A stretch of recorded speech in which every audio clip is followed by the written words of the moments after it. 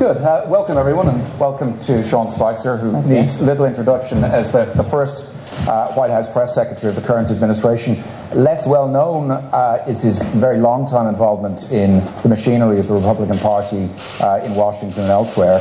He was communications director for the Republican National Commission from 2011, and that was, he's added another responsibility as chief strategist from 2015. In the 90s, he also had a number of roles with the Republicans in Washington related to both the House and the Senate. And very interestingly, and something I hope we will touch on, he was Assistant United States Trade Representative for Media and Public Affairs under the George W. Bush administration, logging almost 500,000 miles, going to ministerial meetings, Brussels, Geneva, etc. So hopefully we'll get to talk about that. Just to remind you, the emergency exits are on this side and through the door you came from. Good. So I want to try and cover three things today. One, American politics, how things have evolved. The second, the presidency itself. And then what it means for the world. So on the first one... I'm going to wrap up about 8:30. Yeah, well, we've got a million questions, but let's get through some. I was speaking to an American friend close to retirement age in Florida over the weekend. She said she had never remembered a time when the country was so divided. If things are as divided as that, what's driving conservatives to feel more conservative, liberals to feel more liberal? Is it the media? Is it economic factors? Is it demographics and immigration? What are your thoughts on polarization? That's a great question. I mean, look, you look back through our history, in the 1970s, post-Vietnam, we were very divided as a country. It's different, though. I think your question is spot on. It seems a lot more ideological. People have chosen sides. The thing that I find most fascinating isn't necessarily that as much as the dialogue or lack thereof, and the lack of civility and respect. And again, which is an entire separate subject in question, but the reality is that it's not just the partisanship, it's not just the ideology, it's that everybody believes that if you're not on their team, you're against them. Right. That is, I think, a bad place for our society and a bad place for our country right now, that people feel like they've got to take sides, and that if you're not on their side, then somehow there's something inherently wrong with that person, their views, and I think there's a lot of reasons why. I mean, everyone's been studying this. There's some economic reasons. I think there's some things that have been simmering for a long time, especially on the conservative side, where they have felt dismissed and dissed and not respected and not listened to in Washington by their own party. And it's not just, so it's not Republicans necessarily against Democrats or liberals. There are a lot of Republicans saying we haven't had a voice for a long time. No one's respected us. People have dismissed a lot of our concerns and our frustrations. So there's a lot of reasons for it. But I think the bigger issue is from where I stand as an American is, how do we sort of turn the tide, and how do we fix it, and how do we stop the current state of dialogue? And do you have any thoughts on how to do that? Yeah, I mean, look, I think that one of the things that I find when I talk to a lot of groups is the focus tends to be who started it, who's more to blame, as opposed to, I have this. When people ask me all the time about the Republican Party, and I mentioned this to a group of folks that we talked to at lunch, it's as if they're not part of it. They'll say, "How is the party going to do this?" And I'm like, "Well, the party is you. If we're talking to a Republican group, the country is us as Americans." And so, for everyone who wants to be part of it, the challenge that I've given groups as I've talked is to say, if you don't like the current state of being, then help be part of the solution, not the problem. Meaning, the next time that there's a shouting match in your family or in your business where someone's saying, they're an idiot, they're whatever, stop and say, oh, they have a right to be heard. But too often, and this goes on both sides, is that if you talk to someone and say, well, I'm a Trump supporter, I'm a Republican, they immediately fill in the blank with, well, then you're and there's a whole host of them. And even for folks on my side, when we're having dialogue with someone who says, well, I was voted for Hillary, they'll say, well, then you're an idiot, or you're a jerk. And it's like, I think we have to be part of the solution in saying, let that person be heard. They have a right to believe in that, just because, they are on the other side of the aisle doesn't make them any less American, doesn't make them any less patriotic. We can disagree on politics and policies on candidates, but we should all sort of agree that there's a degree of respect that everybody's entitled to. And do you think that the way the media has gone and social media means that people can tend to listen to the views that they agree with and they don't actually hear? It's one thing. Yeah, that's actually a really good part of it. I mean, you can literally isolate yourself to the point where you're only hearing voices that support what you believe and further those thoughts, but also then blank out the other side. The other issue is, frankly, in social media itself, is that you can say things that you never would say in person to somebody, and not feel like there's any repercussions for it. I mean, no one would say half of the stuff they say to somebody else in person that they get away with in a tweet or post on Facebook. And I think that has led to it. And I think the other issue with the media is it's not just that you can self-program, it's that to some degree a lot of the media institutions have recognized that then they have to cater to the audience, right? So, you know, on our cable stations, you've got, you know, CNN, MSNBC, and Fox understands that it has staked out its position, its constituency, its audience, and that they need to continue to grow that audience by putting on certain people, highlighting certain issues, etc. But the same is true with MSNBC and CNN. And so there is a business aspect of the media that is also at play. And that's just on the TV side, but I think it proliferates throughout all the other forms and platforms. And just picking up the point about the Republican Party, and it may, in Europe, we have a more sort of centralized party structure. It's a looser kind of thing there. But that said, there were a lot of Republicans who were, as you described them, never Trump before the election. You say they were or they weren't? They were before. People who were just Republicans. There was a vocal minority. And those people, what has happened to people who were Republicans who were anti-Trump? Have they changed their view? Have they left the party? How has that? I think it's like C, all of the above. Okay. You've seen a lot of these folks that, whether they're pundits or consultants, that have said, I mean, you saw a lot of people fall in line, right? So President Trump has, by the last poll, 87% approval rating by party. That is the highest approval rating by party of any president in modern U.S. history, save George W. Bush post 9/11.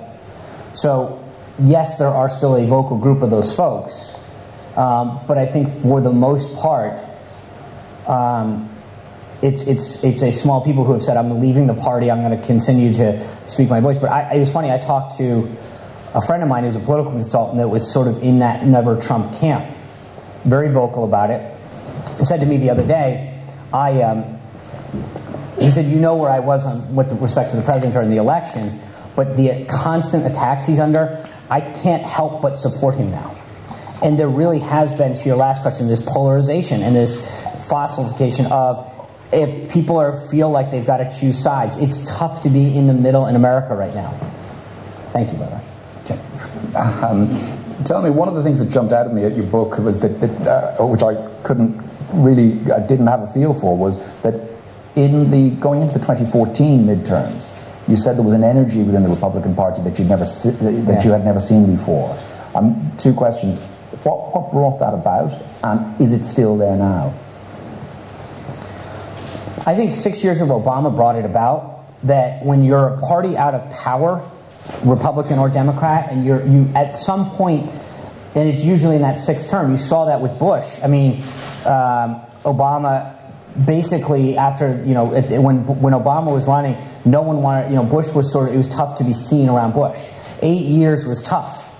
And I think the same, once 6 years into Obama, the Republican Party was like, we need to get focused, get together, and understand that if we want to get any of these policies stopped that we, as a party don't agree with, then we need to mobilize. And there's a difference between mobilizing people in a midterm than a general. So it takes, you have a much lower participation rate in a midterm. Therefore, getting people fired up and excited is just ramping up a different notch than, say, a general election would be. And just coming to the midterms, and that kind of, as you say, the heightened feelings around politics. Do you think participation in the midterms will rise this time? And more importantly, what do you think the outcome will be? I think participation is potentially going to be a lot higher in certain places. Remember, it's hard in a midterm because a third of the Senate's up every 2 years, right? So if you have a ton of competitive races one cycle and not another, then participation may not go up, but not necessarily because of that, but because of which states are in play and the level of competitiveness, right? This year, I mean, if we look at the midterms currently, you've got the Senate, the Republicans have a one-seat majority. There are 10 Democratic senators in states that Trump won. I don't think there's any question in my mind that we keep the Senate, probably pick up a seat or two. I mean, you look at Joe Manchin's, I think he's in Trump won West Virginia by 30 points. Indiana, North Dakota, even in Florida, where longtime incumbent Bill Nelson is, Rick Scott's been a very popular and effective governor, and right now he's leading them. So we could flip a couple seats as well that aren't in a column. I see us coming out there. On the House side, I admittedly am concerned. And I think to your last question, so just lay of the land-wise, Democrats need 23 seats. Since the late 1950s, the party out of power has averaged just over 30 as a pickup. So right there, you're not doing well. You've got 43 House Republicans that are not seeking re-election. And the reason that obviously matters is that when you're an incumbent, you have name ID, you've got some constituency that knows who you are and that you've usually done something with or communicated with. An open seat is much more costly no matter what the tilt is. So for those reasons, I'm very concerned about the House.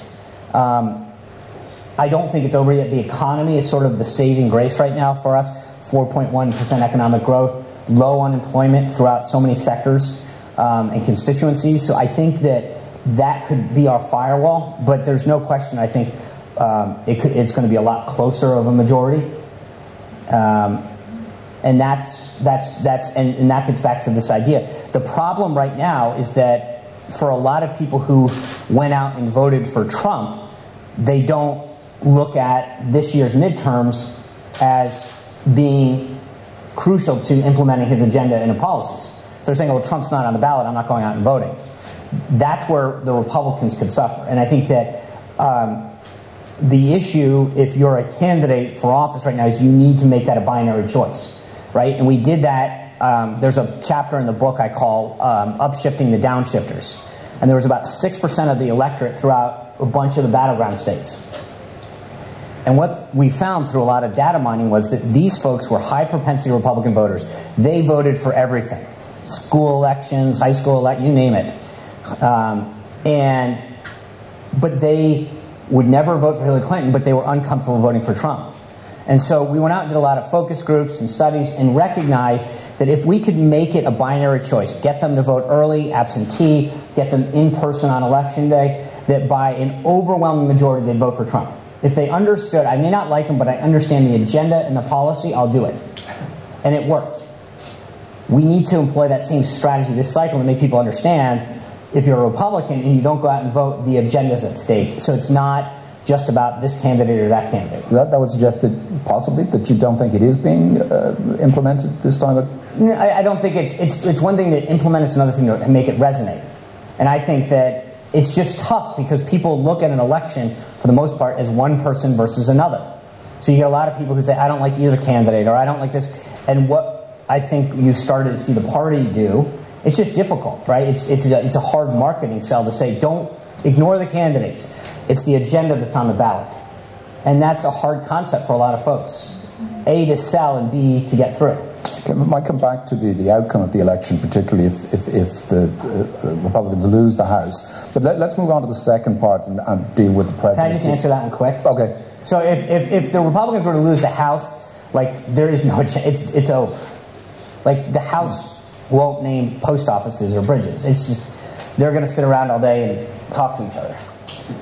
Well, we might as well go to, if that is the case, what are the implications for Donald Trump's presidency? I think you still have the Senate, which gets through the nominations and so much more.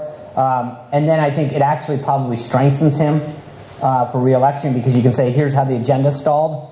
It's a great, I think it's bad for the country. It's good for potentially his re-elect.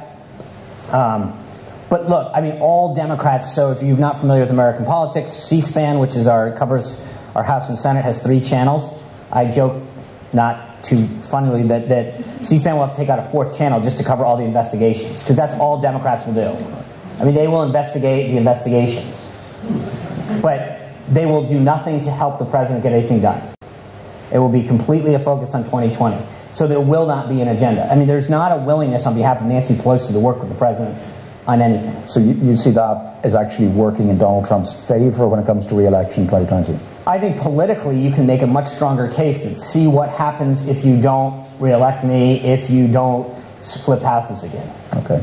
It's not a good policy outcome as much as it is a good political outcome. Just on the coming to the presidency of Donald Trump, and from your own time there and your knowledge of him, when he leaves office, whether it's 2020 or 2024, what do you think he would want as his major legacy, if there are 1-2 issues? I think what he would want as his legacy is a thriving economy. I think he may get that, but I think his biggest legacy, regardless, is going to be his work on the judiciary.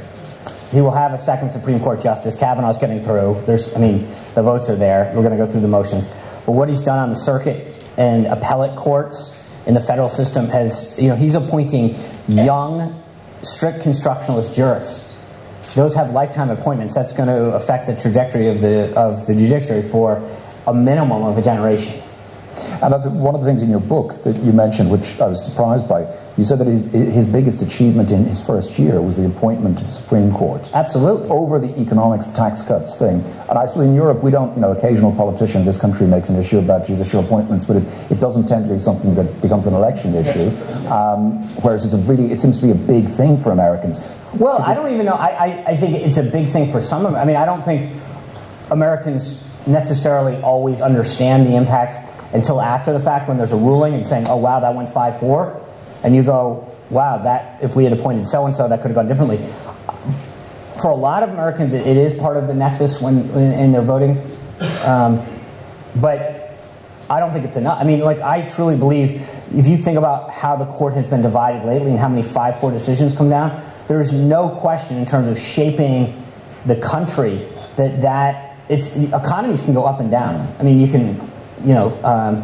so as much as I think the policy has been great for our country, these appointments and the rulings that they have affect minimum a generation, if not much more longer, in terms of the historical precedent they set.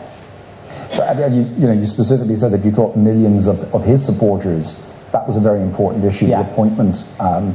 Just comparing that, the tax cut package last December, which do you think was more important for his support base between those two? I think Gorsuch to the court was probably more important.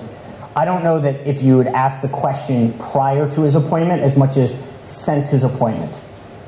But if you ask any Republican-based voter, I think Gorsuch is probably easily in their top 3, if not mostly in their top 2.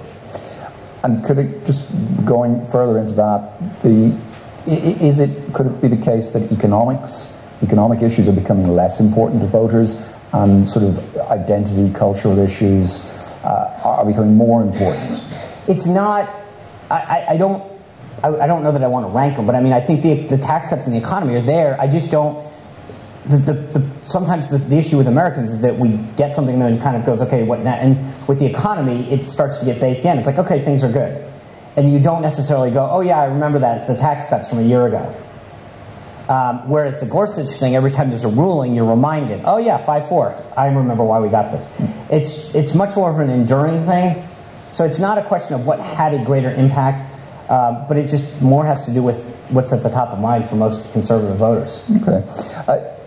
From your book, you're clearly a pro-Trump person, and you remain that way. The one area where I thought you were consistently critical was around the issue of the job that you did. You said his tweets caused you trouble, quote.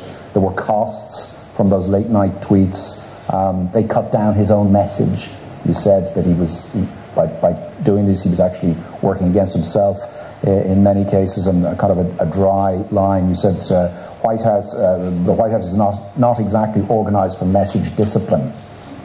Yeah, I mean, I grew up, spent 25 years crafting messages, mostly for candidates or government entities or whatever, where you would plan out here's how we're going to roll this out. Here's how we're going to execute it. Here's all the tactics that are at your disposal. You work backwards from the effect that you hope to achieve and think about how do we employ all of these tactics to get the result that we want.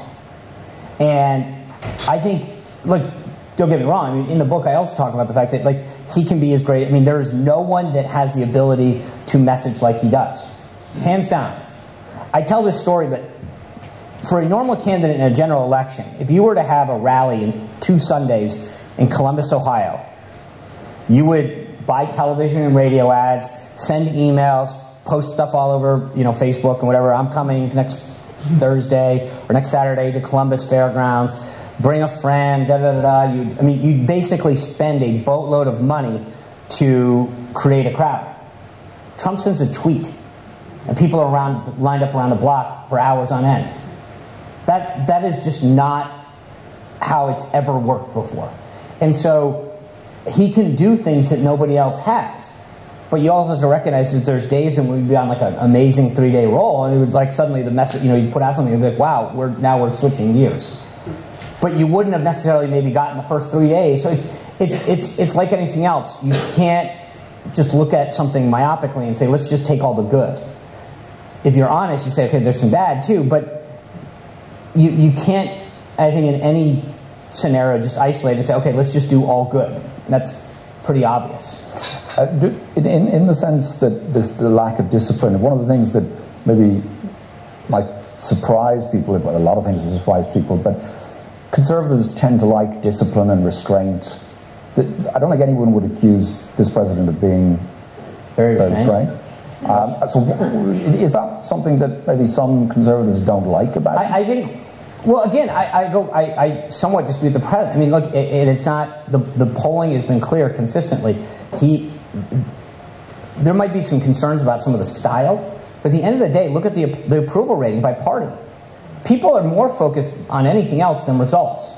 I think where a lot of conservatives are saying, you know what, we're finally seeing things get done that we have advocated for a long time, and okay. I mean, that's the one thing that I think is fascinating, and I know it's the subject of story after story after story in the U.S., but it's like, okay, despite this, here's what his approval rating is. And I think for most Americans, especially on the conservative side, they're saying, you know what, I'm getting results. That's what I care about. But do you think it's a fair charge that while he's getting very high polling ratings on his own side, he's getting extremely low polling ratings the other, that he's actually contributing to the polarization of America unnecessarily? Things like getting involved in the NFL, you know, clearly he's getting involved in the NFL, I mean, I think that there's no question the president's standing up for something he believes in, whether you agree with it or not. Look, what I would love is to be bringing more and more people together. I would love to be growing our party. I would love to, I mean, my style is not necessarily his style, but at the end of the day, the point that I've said to people is that just from an analytical standpoint, I talk about this extensively in the book. I mean, there were plenty of times during the campaign when I was, then Mr. Trump, hey, this is how we should do this. And he'd be like, yeah, thanks. And he would go do it his way, and then he'd turn around and be like, okay, I guess he did it his way. And he would bounce out of it higher than coming into it. And so at some point, if you think about it just from a mentality standpoint, here's a guy who consistently is told by all the experts not to do something. He does it, and he benefits. So it's very difficult to turn around to someone who time and time again has been told no, no, no, no, no, and comes out higher than they did, that suddenly you're right on this next instance. But specifically on that thing of causing unnecessarily helping, or helping is the wrong word, but adding to the polarization. Yeah, look, like as I said, I would love to see a greater degree of inclusion, but I mean, I can go through several instances in the Obama administration where they either targeted or went after conservatives. I mean, I didn't like that either, but I think that each politician finds their own voice and style that's effective for them. Okay, look, moving on, I'm sure there's going to be lots of questions on that particular aspect of the talk, our discussion today, but let's move on to the more international dimensions to it. You used to work on the trade side of things, and it's a hugely important matter for Ireland, given how open we are and dependent on trade. I got the impression from some of the things in the book that the current trade policy wouldn't be totally in agreement with many of the things that have been decided. For example, you worked on the Trans-Pacific Partnership. Reading between the lines, it sounded as though you didn't support abandoning that as... No, I mean, my job as a spokesman has always been to advocate and to speak on behalf of the policies of the person that I represent. There's no one that I've worked for or any institution that I've had 100% unity. I think I am a much more bilateral trade agreement person than I am a multilateral agreement. We initiated TPP at the beginning or the end of the Bush administration, but I think it was a concept when we walked out of office. I think the one big issue you have with a lot of these multilateral agreements is that they favor the lowest common denominator. So you have these countries at the bottom that agree to the lowest common, to the bottom, and the U.S., which has the largest market access issues, lowest tariffs, ends up agreeing to things that favor some of the folks that are the least opening with their markets. At the core, it's not a question of pro or against any particular agreement. I believe that we should have free, fair, and reciprocal trade. Just on public attitudes towards trade, Ross Perot got 20% of the vote in '92, and he was one of the big things was the giant sucking sound of jobs going to Mexico. Correct. Has there always been a kind of hostility to free trade that Trump's kind of identified and people that was there all the time? Yeah, I think that's actually a great question, because I have a working question / theory about this, which is if you look at trade and the evolution of it, both parties going back well into the 50s and 60s, I mean, it was a bipartisan pro-trade U.S. policy.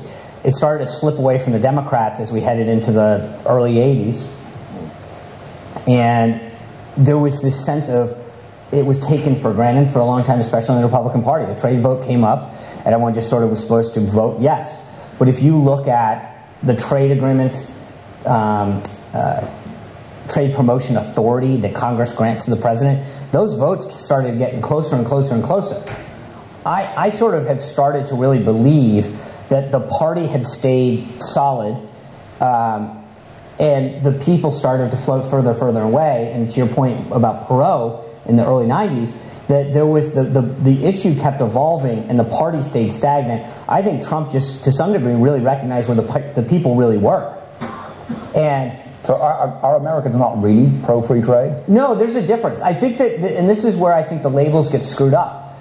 You can be pro, I mean, look, if you look at the U.S., whether it's tariff or non-tariff barriers, we have a fairly open market.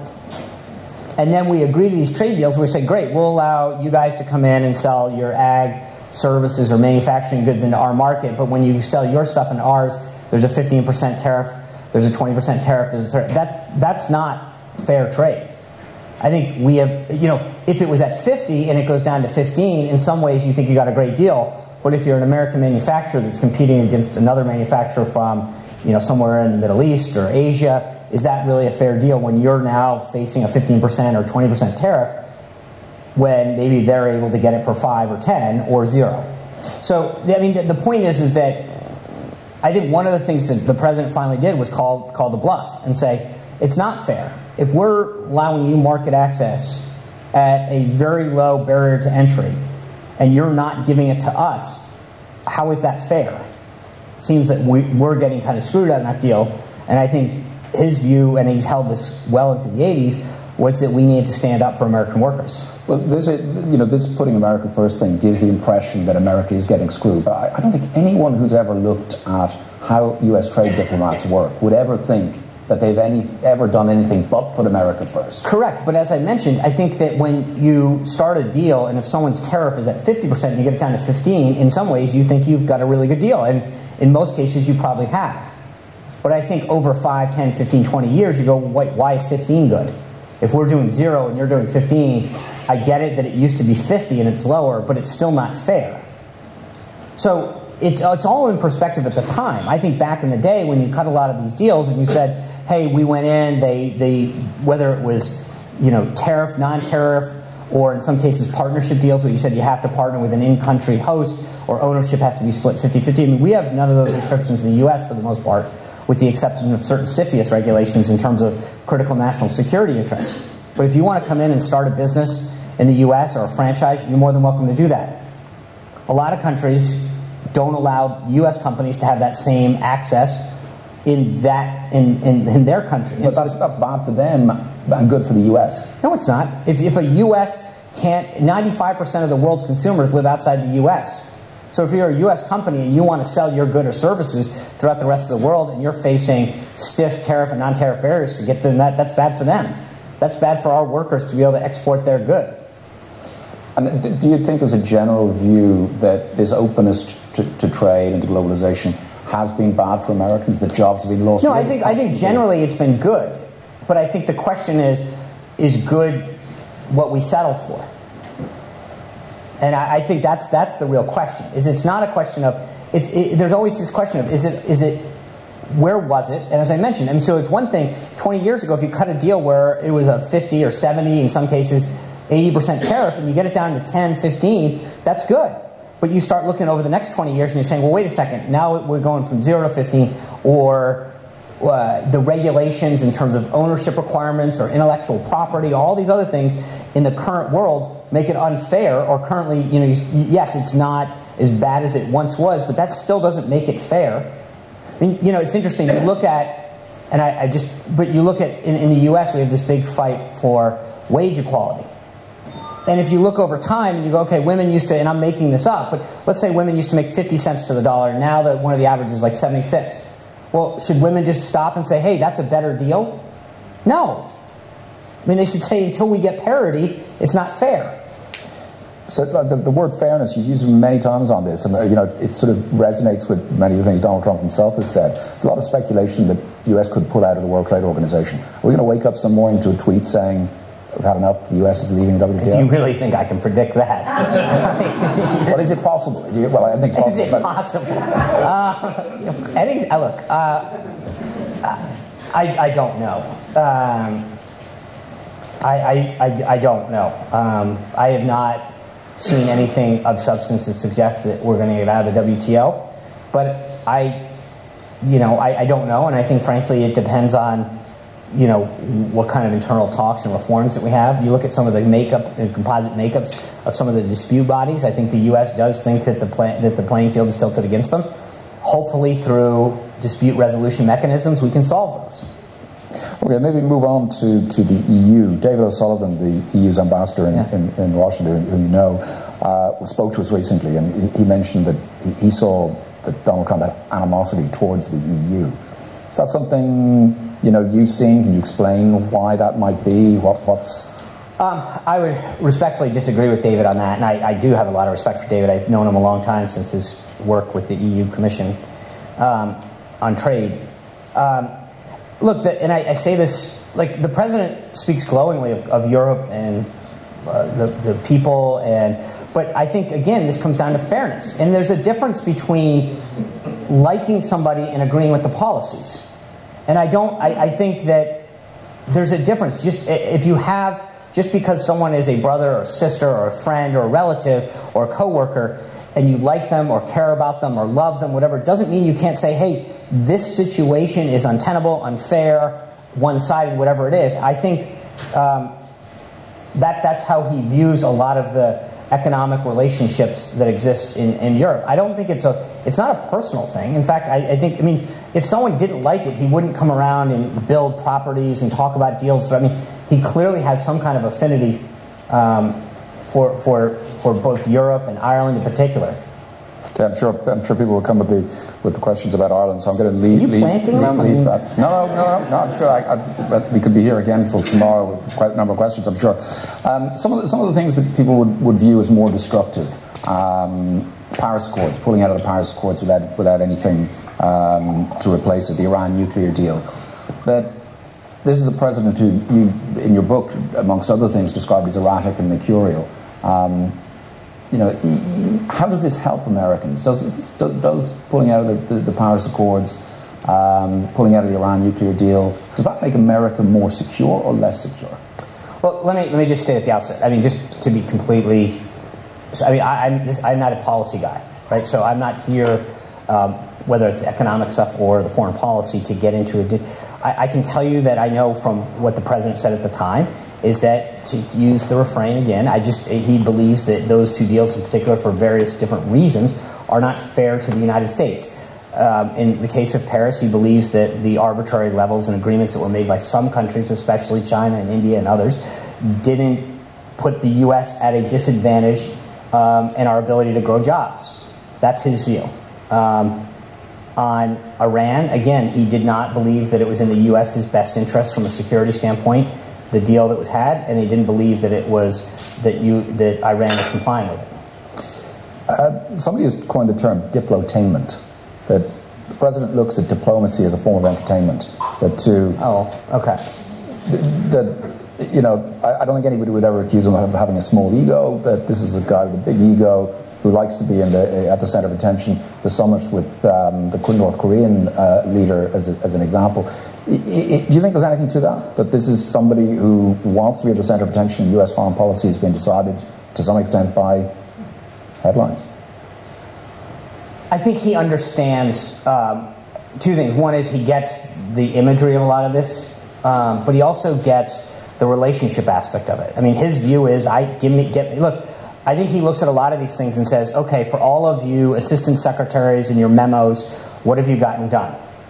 So sit me down with this person. He's a guy that is a deal maker, is a business person, believes he can sit down with somebody and either decide whether or not that they can come to an agreement or not. But that's kind of how he views a lot of this, a lot of the diplomacy. And if you look at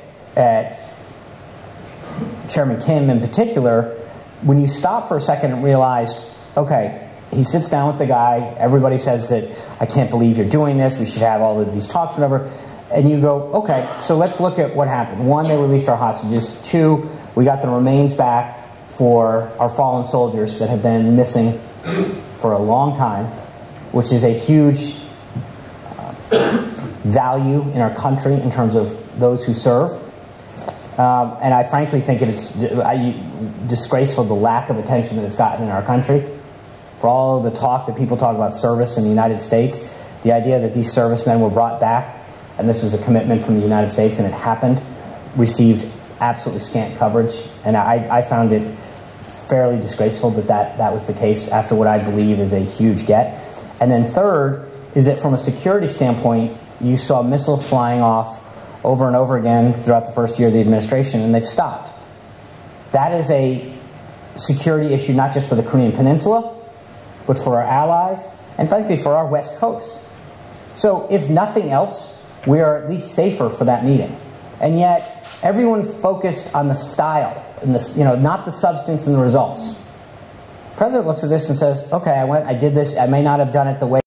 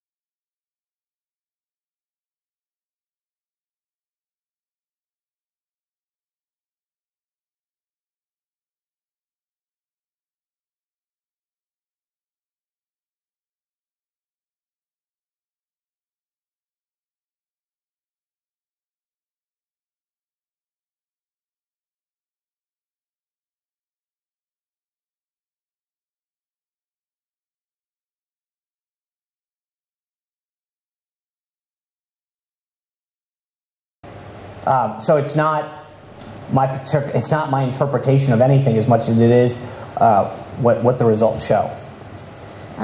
Sean, I wanted to ask you about Steve Bannon and his influence on the election of Trump, and how much you think he may be missed or otherwise in his election next time round, and also how much of an influence has Steve Bannon in terms of the president's hostility towards Europe?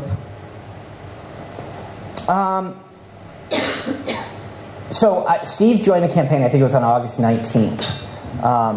I think he was a good steward of the president's message. I mean, Steve's been talking about populism and this, and his website highlighted a lot of that stuff. And the president's obviously was the vehicle to it. But, I mean, it's not to undermine Steve in any way, but the bottom line is the president beat 16 other candidates, secured the nomination, and then in August, September, October, November, less than 3 months before the election, brought him on. I think Steve not only understood, but was totally in simpatico with this thing. I mean, there's a bunch of stuff in the book that Steve helped direct or channel the president's policies and views and statements and messaging in a way that I think in some cases proved to be fairly effective.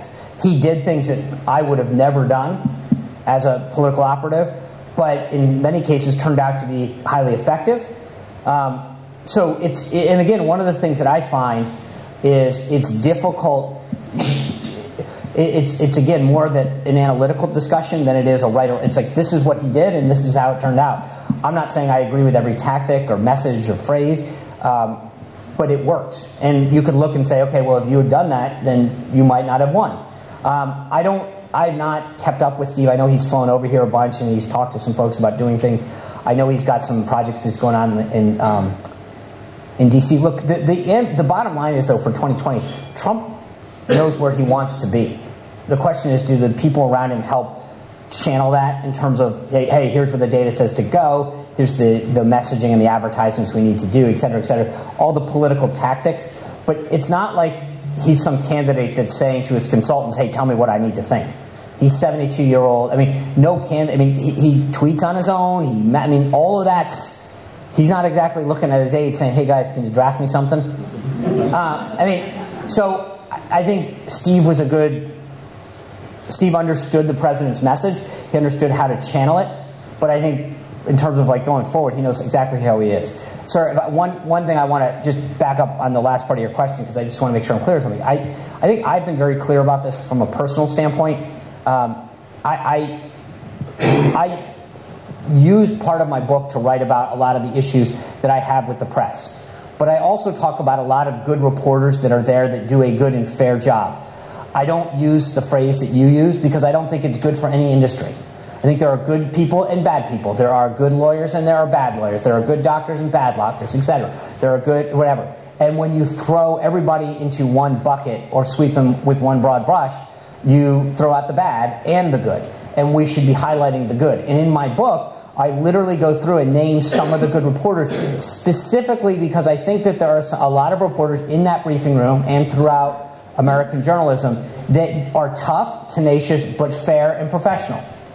And I want to make sure that we highlight those people who I may not agree with every story, but I go, you know what? You are a good, fair, professional reporter.